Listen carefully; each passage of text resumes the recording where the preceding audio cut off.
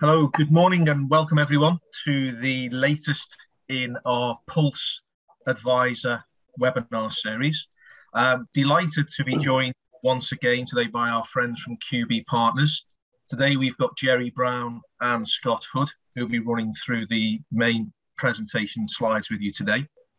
The topic for us is continuing a theme we've had running through for the past few months on estate planning. And today looking specifically at UK inheritance tax. So if you are involved with planning with UK connected persons, this will be one of the key pillars which will underpin that planning. I know famously once described as a voluntary tax by a former UK Chancellor who thought that those who paid the tax despised their heirs more than the UK taxman. So plenty of planning opportunities.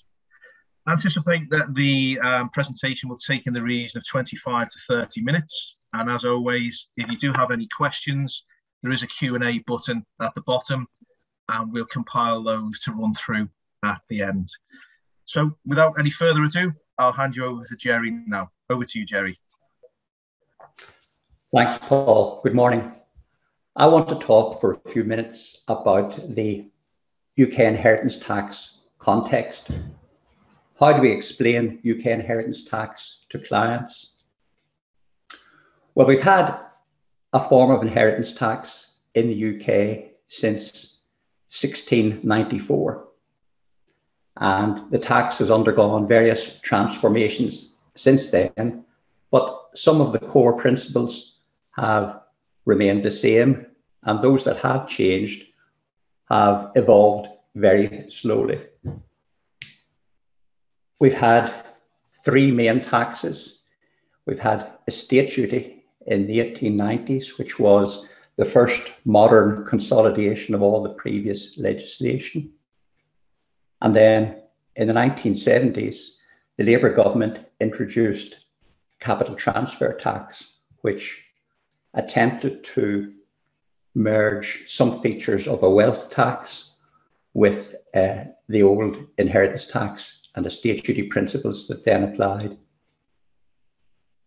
And finally, in 1980, the new Conservative government decided to simplify capital transfer tax. It started off by renaming it as inheritance tax, and then it lessened its impact quite significantly. So I always think it's interesting to go back to probate duty. It was introduced by King William III in 1694. And William had a problem.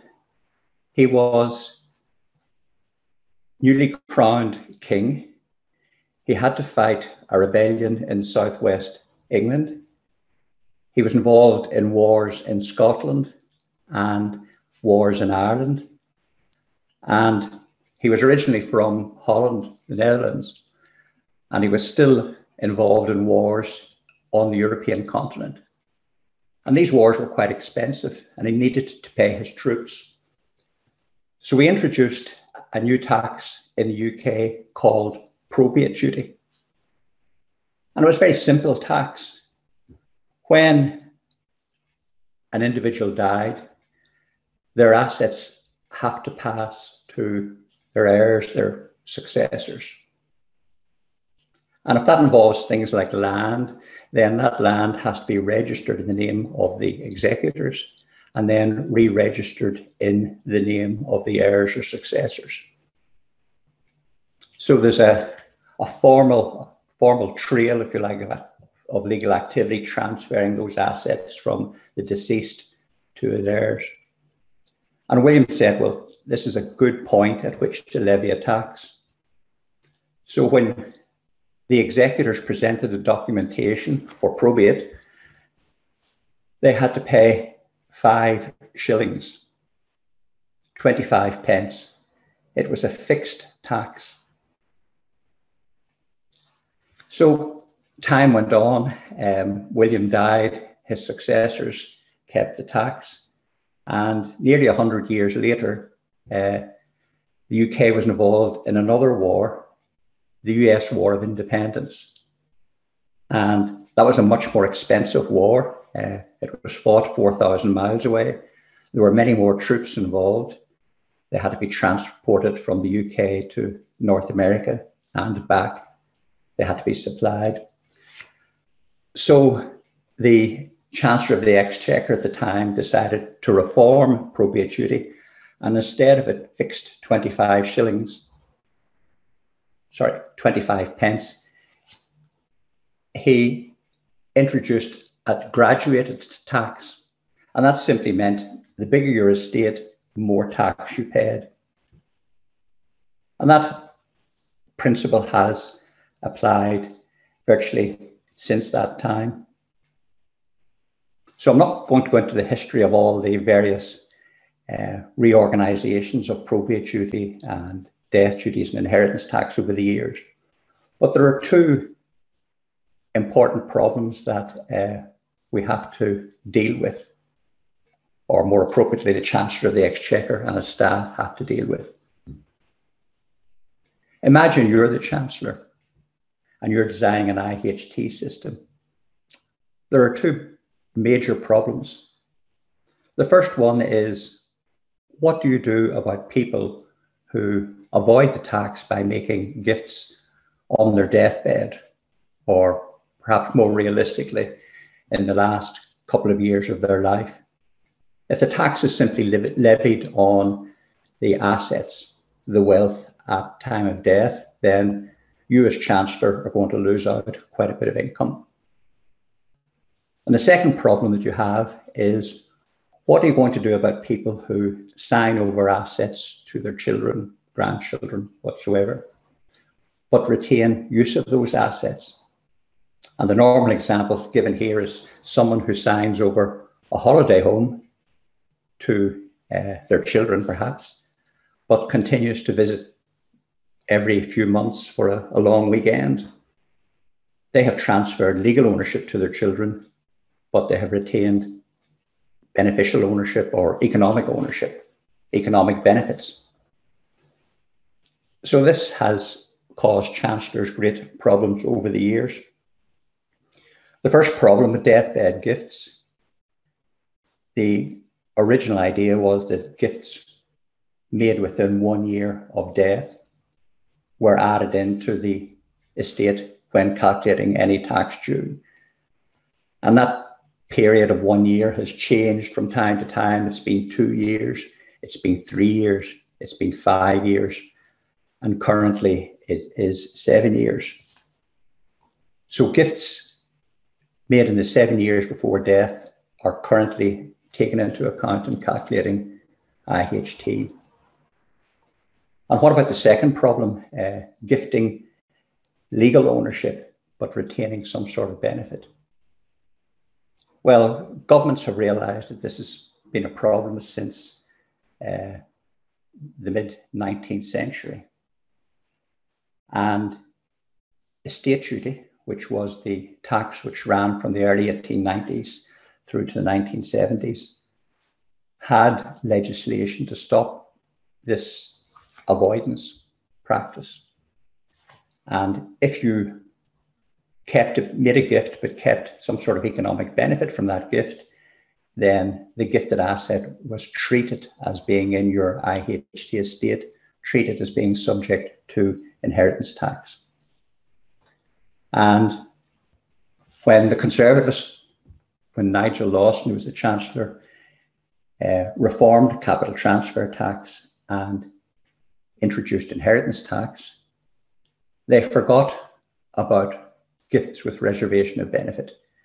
And for a 2-year period from 1984 to 1986, it was possible to make gifts, avoid IHT, but still retain a benefit from those gifts. And then the Inland Revenue, as it was then, the Capital Taxes Office, managed to persuade the Chancellor, Nigel Lawson, that if he didn't do something to close this huge loophole, the tax would be effectively meaningless. So we have very strict rules on gifts with reservation of benefit. if you reserve any benefit whatsoever in a gift, then the gifted asset is treated as remaining in your IHT estate. And the third area which I want to touch on very briefly is, what do we do about business assets? The original idea was that business assets should be exempt from estate duty, and that has carried on through the succeeding 100 years. We've got various, and had various types of relief for business assets, and currently, and by currently I mean in the last 40 odd years, we've had relief at the rate of 100%. So business assets are effectively exempt from IHT. And the legislation is carefully drafted so that only business assets qualify for the relief. Investment type assets don't qualify. And that causes some issues with HMRC at the moment. There are regularly cases before the tax tribunal on things like holiday lettings. Are they investments or are they trades? And it's very difficult to draw the line between the two. But the current feature of our system is that business assets are not taxed. And that is extended through to agricultural assets. So if you own vast swathes of farmland in the north of Scotland and have a tenant farmer or two working the land, then you as landowner effectively, again, escape IHT. So I want to pass over to Scott now, who's going to talk in a bit more detail about some of the topics I've mentioned.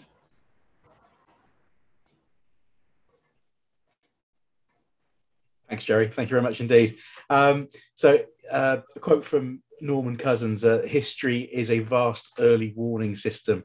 So I think it's really worth reflecting there on what Gerry said. For people looking at what inheritance tax might look like in the future, it's really important, I think, to look at where we've come from on that. But turning now then to the present, what I'd like to do is run through the headlines of inheritance tax as it is today, and also illustrate that with some relatively straightforward calculations.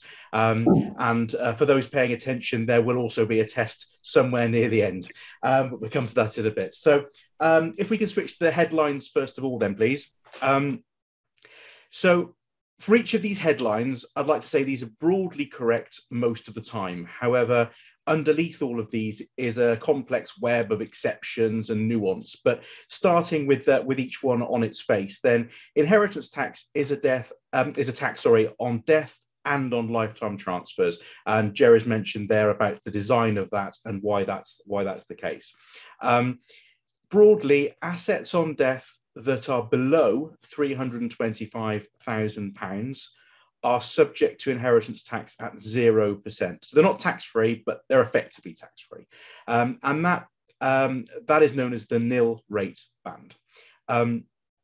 Where you have a married couple, so headline number 3 on the top right, where you have a married couple or a civil partnered couple, and one of the couple doesn't use their nil rate band in full, then it can be transferred to the survivor for that person to use on their death. Moving to the bottom row, assets on death above the nil rates band are subject to inheritance tax at 40%. And then moving across, assets that are worldwide assets for UK domiciles, and I know we've touched on domicile in a previous presentation, worldwide assets are subject to UK inheritance tax for UK domiciles. And finally, even for non-UK domiciles, UK inheritance tax applies to UK situs assets. So, as I say, those are the broad headlines, mostly correct most of the time. But in terms of just illustrating some exceptions there, if for example, you're a non-UK domicile, but happen to spend more than the required period, 15 tax years, resident in the UK out of the previous 20, then you can be deemed to be non-UK domiciled. So that tax net expands a little wider. In addition, IHT, we say there is a tax on death and on lifetime gifts, but there's also an extension to that with certain trusts, in that inheritance tax can apply to trusts on an ongoing basis. I suppose really it's an extension of the tax on lifetime gifts, but also applies to types of trusts set up on death as well. So it's not just on death and lifetime gifts, it also extends to certain trusts on an ongoing basis. So it is more complex than the headlines would say. So what I'd like to do now is illustrate that in a simple-ish calculation. And we're looking at an example here of Mr. Smith, who's a UK domicile. So that's important because, as we just said, Mr. Smith's worldwide assets will be included within the inheritance tax calculation for him on his death. So in this example, Mr. Smith has got a worldwide estate of £1.1 million. From this, we can deduct the nil rate band that I mentioned, the amount that's taxed at 0% of £325,000, which leaves an amount taxable at 40% of £775,000. This leaves a UK inheritance tax bill of £310,000, which as a proportion of the estate is over a quarter. It's about 28% of the estate would therefore be charged a bill of 28% would be paid to HMRC. And that raises, I suppose, a couple of further issues from a planning perspective when you're speaking to your clients. Some clients are going to be more sensitive to this issue than others. I've spoken to people in the past who are not particularly worried about an inheritance tax bill being paid by their children. They think it's fair enough. Other clients, though, are worried about that, and they wouldn't want their children to have to bear that kind of loss from their inheritance. And you get sort of shades in between. So I think it's important to raise this issue with clients, even if just to record what their decision is and to review it in future.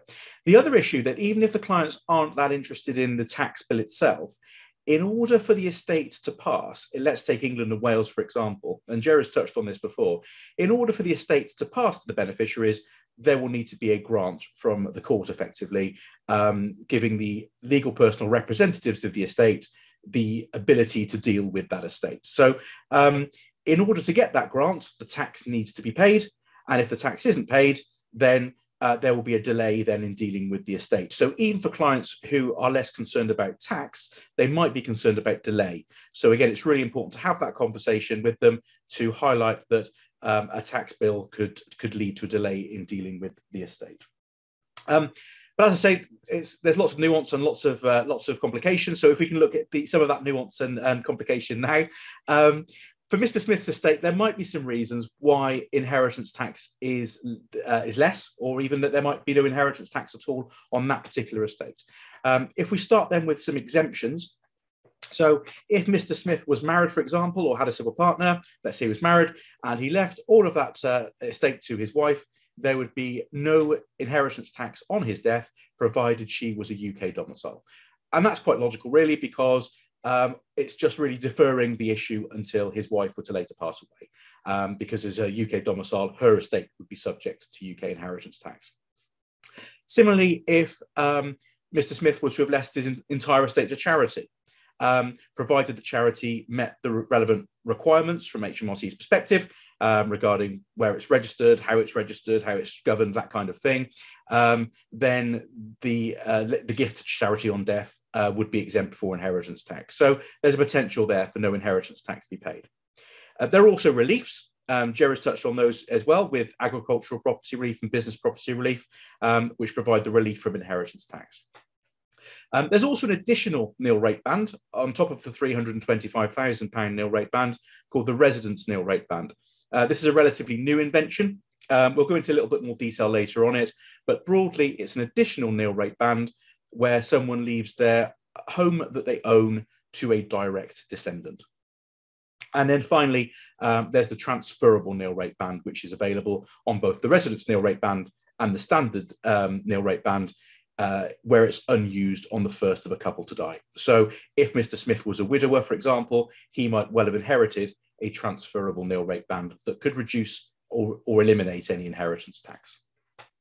What I'd like to do there is park the death position for now and then look at some other issues around inheritance tax. Two main planning options then with inheritance tax during life are to look at exempt or relieved assets, and the other one then is to make gifts, make lifetime transfers. So I would like to touch on now some issues around making lifetime transfers. There are three types of lifetime transfer for the purpose of inheritance tax. They're either going to be exempt, potentially exempt, or chargeable lifetime transfers.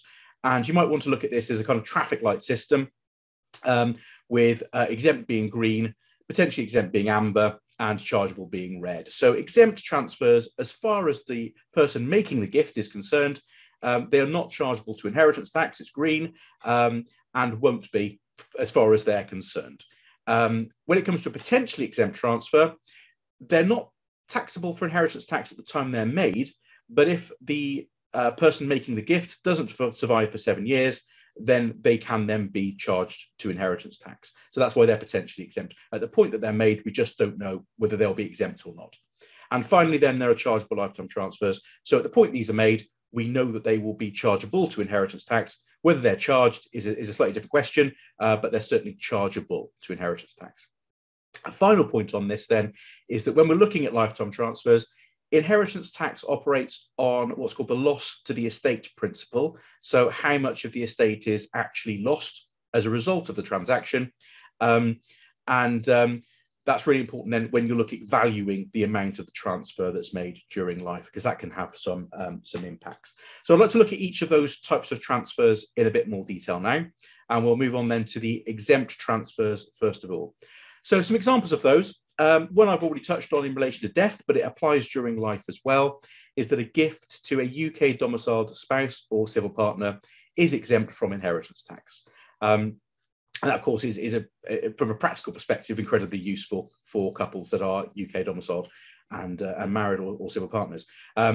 If you have couples of mixed domicile, then that is one to watch out for because there isn't that total exemption.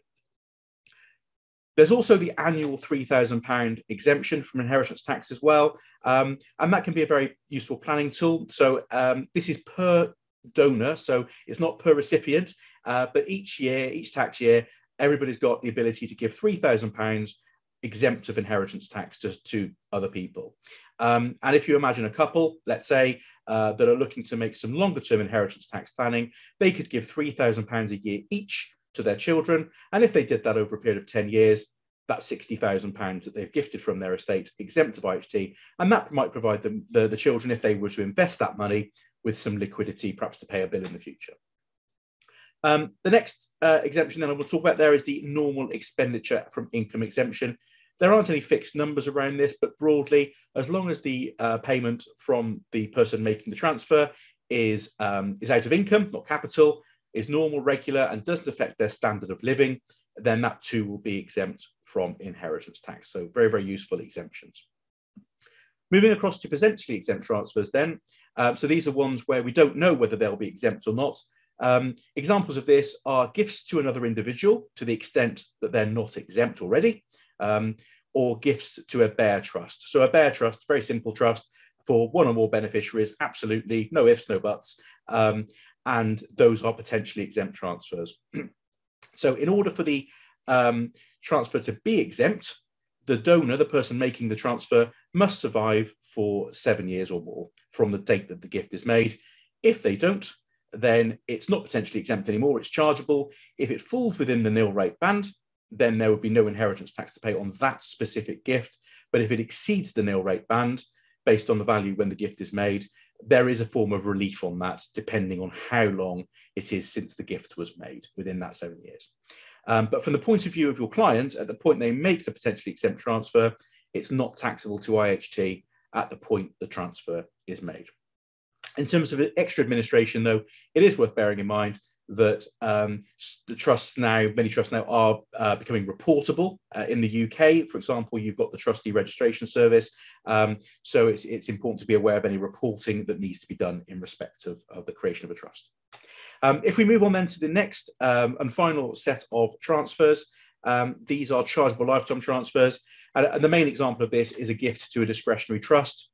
A discretionary trust is a trust where the trustees essentially have discretion within a class as to who gets the benefits from the trust. So it might be my children and my grandchildren, and the trustees decide which of my children and grandchildren get the benefits. So broadly then, there are a number of charges to inheritance tax with a chargeable lifetime transfer during life. There's the entry charge, and that can be up to 20% IHT on the creation of the trust, on the transfer to the trust. Death within 7 years, just like a potentially exempt transfer, can create an inheritance tax liability. And there's also an ongoing periodic charge on a 10-year cycle, which can cause an inheritance tax charge of up to 10% every 10 years, or proportionately if capital leaves that trust, in the case of a discretionary trust, within the 10-year period. And again, it's really important to consider the administration, the reporting around creating gifts like this. Okay, that's broadly it then for the lifetime gifts. In terms of what I want to tell you, what I'd like to do now is just to see how much you've retained on that. So we're going to do a quick quiz and a poll if the technology allows. And we've got here 5 questions, and I'd like you to use your voting buttons in a moment to answer the questions as best you can, to look at these 5 scenarios. So scenario 1, we're going to use the example of Mrs. Evans, and she's going to make the following transactions in this tax year. So in May last year, she made a gift of £1,000 to her best friend, Mrs. Jones. So simply on your Zoom keypad things, if you can select either A, B, C, or D as to whether that's an exempt transfer, a potentially exempt transfer, chargeable lifetime transfer, or whether there was no transfer at all. And the same options apply to the other 4 questions. So question B, in July 2021, she makes a loan of £100,000 to a discretionary trust. That's number C. Letter C. August 2021, she makes a £500,000 gift to her UK domiciled husband. Question D. In September 2021, she makes a gift of £250,000 to a bear trust for her 2 children. And finally, E. In October 2021, she makes a £500,000 gift to a discretionary trust. So I'll leave you for a minute or so there just to have a go at answering those questions on the screen. I'll wait for perhaps Steve to give me a nod when we've got lots of answers in.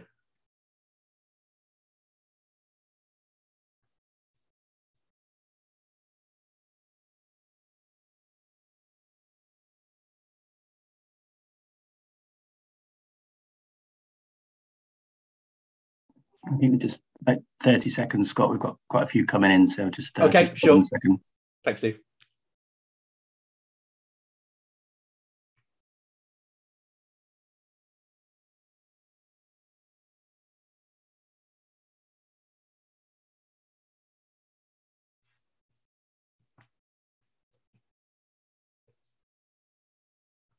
Okay, I'll share the results now. Okay, great. Thanks, Steve. And I'll just talk through the answers there. So,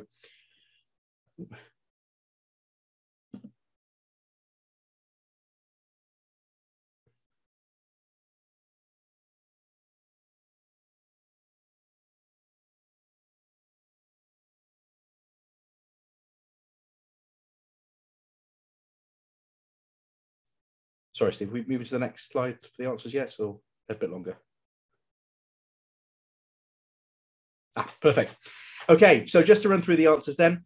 So the first question then, in May 2021, Mrs. Jones makes a gift to her best friend of £1,000. So that would be an exempt transfer because that falls within the £3,000 annual exemption, assuming that she's not already used it, and there's nothing to suggest that she has. The second question then, a little bit tricky because this one was a loan, not a gift. So there was no loss to the estate in this situation. Nothing was lost because the loan could have been recorded at any time. So there's no transfer that takes place in that one. So the answer to that one is D. Question C. So because Mr. and Mrs. Evans are both UK domiciled, that's an exempt transfer to spouse. Question letter D. That's a gift to a bear trust. So that would be a potentially exempt transfer. It exceeds the £3,000 annual exemption. So that would be a potentially exempt transfer, or almost all of it would.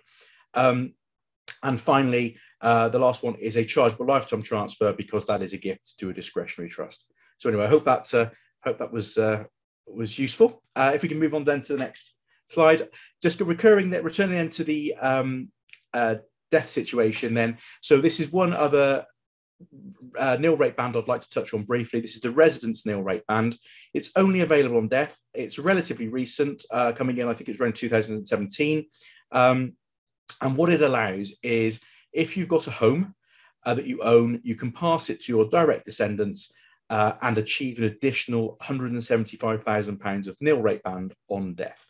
In addition to the standard nil rate band, the residence nil rate band can also be transferred to a surviving spouse or civil partner if it's not used on first death. It isn't available for lifetime transfers. And there's a little quirk to be aware of, that if your estate, or if a person's estate exceeds £2 million on death, then the residence nil rate band is reduced on a tapering basis by £1 for every £2 that the estate exceeds that 2 million threshold. So where you're doing inheritance tax planning and bringing an estate down for a client, it can actually sometimes increase the availability of the residence nil rate band as well. So a double benefit. Downsizing adds a lot of complexities, however. We won't go into that today. We just haven't got the time. But I think it's worth mentioning this, because it was heralded a few years ago that there's a potential for a couple to leave £1 million on death to the next generation. And I think it's really important to realise how that £1 million is made up. It's made up of a mixture of the standard nil rate band of 325,000 plus this additional nil rate band for the residents. And if we look at the next calculation, next example, we'll go through an example of that now, as to how, going back to Mr. Smith, we can actually significantly reduce or eliminate an inheritance tax situation depending on the assets and reliefs available. So this is the same Mr. Smith with the same the same estate of £1.1 million. However, here we look at more closely at the breakdown of those assets and more about his situation. So here, the home is going to go to his direct descendants, let's say his children, of £350,000. He's also got £100,000 worth of business property relieved assets. And finally, he's got £650,000 of other types of investments, investment accounts, bank accounts, whatever. So if we then go through the steps, we can deduct the nil rate band of £325,000, that's his residence nil rate band, because he's leaving a home to his direct descendants.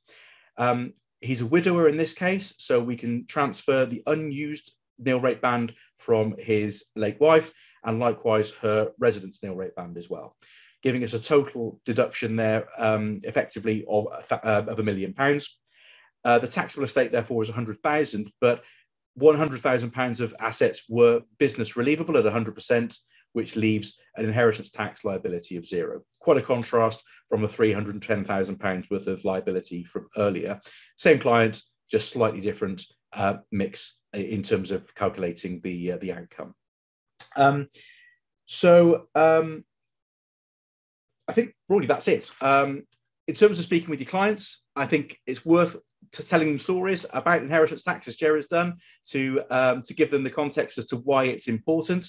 When you're looking at the discussions with clients, I think it's important to know who owns the assets, whether they're relievable from inheritance tax, where the assets will pass on death, for example, under the will, whether there are exemptions, such as spouse exemption or civil partnership exemptions, whether the residence nil rate band will be available, any transferable nil rate bands available, and what your clients are to make plans to make lifetime gifts, and how concerned they are about inheritance tax. So I'll just leave you with that thought, but thank you very much indeed for your time. I'll hand back over to Paul. Thank you, Scott, and thank you, Gerry. Very informative as always, and with a cheeky quiz thrown in as well. I'm sure we won't share the results with the audience. We'll keep them private for now. But yeah, we've got a comment came through during the session from Paul, which mirrors a question I've actually got through from one of our guys down in Spain, Scott. In two parts, really. The first part is where there's a non-UK domiciled spouse involved in the scenario. Obviously, with a UK domicile, you can pass the estate in its entirety using the the exemption to the spouse. What happens in a situation where you've got a UK domicile who's married to a non-UK domicile? Are there any reliefs or exemptions available there? Sure, thanks. That's a really important point. So where you've got a UK domicile who's passing assets either on life or on death to a non-UK domiciled spouse, you still get the standard nil rate band, £325,000. There is in addition a spouse exemption. It's also equal to the standard nil rate band, so another £325,000. So in a typical situation, it'd be possible for the UK domiciled spouse to pass £650,000 then to the spouse without inheritance tax. That's £350,000 as a nil rate band, and £325,000 as a nil rate band, and £325,000 as a spouse exemption. But if it was a gift during life, for example, the remainder of that is likely to be a potentially exempt transfer. So it is really, really worth raising that with clients where there is that mix of domiciles between them. Okay, and the second part of the question is, if the individual also has to face the equivalent of UK IHT in their local country of residence, if there's a double taxation agreement with the UK in that country, can you get a credit for any death taxes paid locally against the UK inheritance tax bill? Yeah, it is possible under that you need to consider the double taxation agreement that's in place, but and there aren't that many when it comes to inheritance tax as compared with other types of taxes like income tax. But there are a few treaties out there for inheritance tax. But there's also the possibility of getting unilateral relief anyway for a credit, and it's worth investigating both of those with the client's tax advisors, really. Great stuff. Great. I'm just going to have one last check into the question button. I think that's exhausted the questions for today. So thanks for answering those, Scott. Pleasure. Yeah, that just leaves me to say to everyone, thanks for tuning in today. As ever, there will be a recording available of today's session. So if you want to go back and reassess any of the things covered by Scott and Gerry, that will be available within the next 48 hours for you to access. And indeed, if you have any colleagues who couldn't make it to the session today and you think they might find this useful, of course, feel free to share that with them. Speaking with Steve in our marketing team, there will be an invite going out for our next webinar in the next couple of weeks' time. So watch out for that one in your inbox. But in the meantime, before that, we will be sending out our next Pulse newsletter in the next week or so. And as always, that will be having some topical information for you to access there. So once again, thank you to Scott and Gerry. Thank you very much for your expertise today. And in the meantime, thank you everyone for your time today, and see you next time. Thank you.